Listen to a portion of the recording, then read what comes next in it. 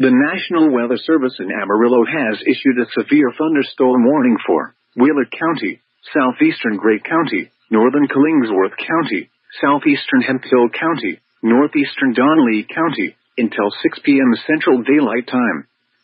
At 4:30 p.m. Central Daylight Time, severe thunderstorms were located along a line extending from 3 miles east of Wheeler to 6 miles north of Headley, moving northeast at 15 miles per hour. Hazard, 60 miles per hour wind gusts and penny-size hail. Source, radar indicated. Impact, minor damage to roofs, siding, and trees is possible. Locations impacted include Shamrock, Briscoe, Wheeler, McLean, Luty, Tweedy, Allison, Dozier, Leela, Sandalwood, and Kellerville. For your protection, move to an interior room on the lowest floor of a building. Torrential rainfall is occurring with these storms, and may lead to flash flooding. Do not drive your vehicle through flooded roadways.